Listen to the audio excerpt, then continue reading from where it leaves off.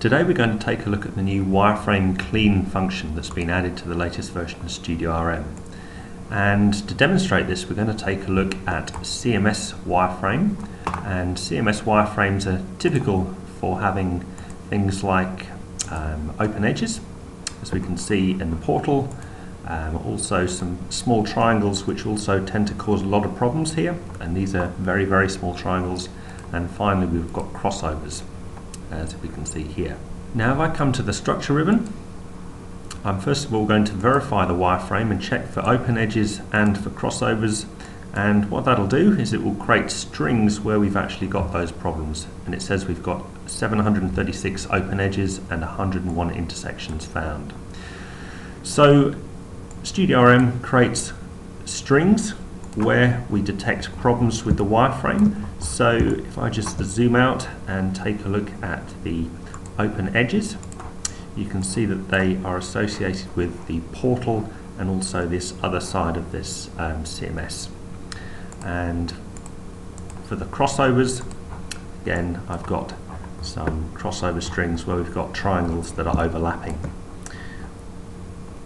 Typically these problems are very difficult to sort out manually. You may need to go in and delete individual triangles or relink individual triangles, but either way it's quite tricky to do that.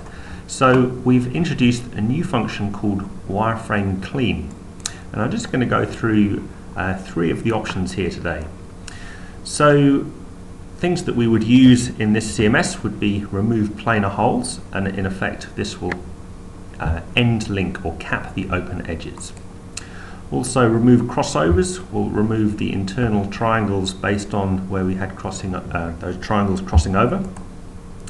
And I'm going to use this option to remove edges less than, and this is an actual value.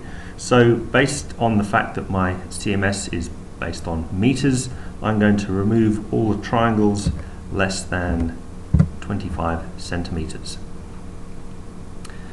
So what that will do is create a new object called cleaned wireframe, and if I turn off the display of my original, you can see that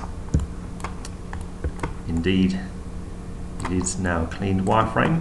The portal has been capped and these small triangles have been removed. If I compare this to the previous, you can see I have a lot of small triangles associated with that end, and they've all been removed.